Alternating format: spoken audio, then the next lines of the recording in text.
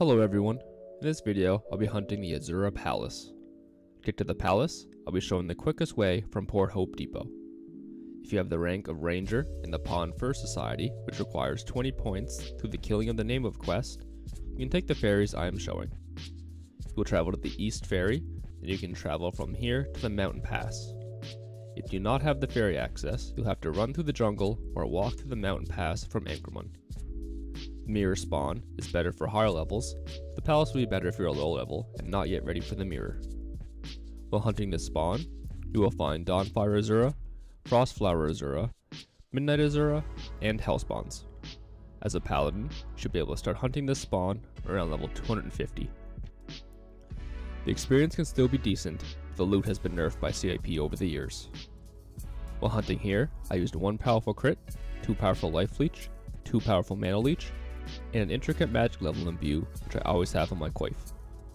I'd recommend using Thunderstorms, as they will be the most effective rune on all Azuras.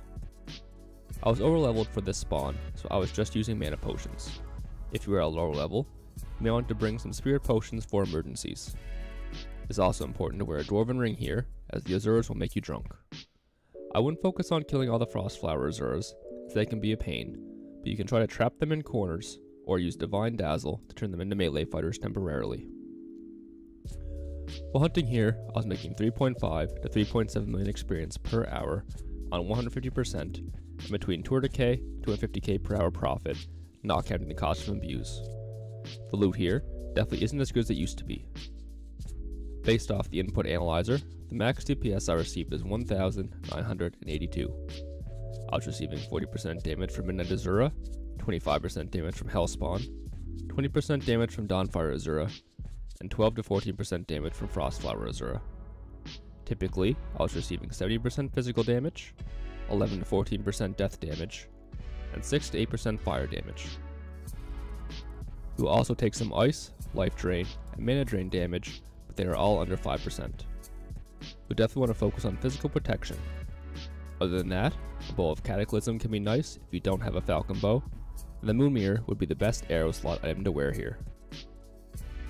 There are a total of 125 charm points available to unlock all of the creatures here. Hell spawn, Midnight Asura, and Frostflower Asura will each take 1000 kills and award 25 charm points, while the Dawnflower Asura will take 2500 kills, rewarding 50 charm points.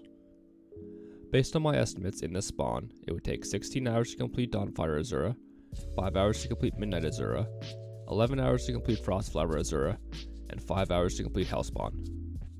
Depending on your level, you just want to skip over the spawn and go right to the mirror spawn, and you can finish any Asura bestiary in there. Hopefully this video can help you become familiar with the spawn. If you have any questions, or if you try the spawn out for yourself, let me know in the comments. It would be helpful to see how different vocations and level ranges are able to handle it. If you've enjoyed the video, please like, subscribe, leave a comment below as will help me out. Thanks for watching, and happy hunting.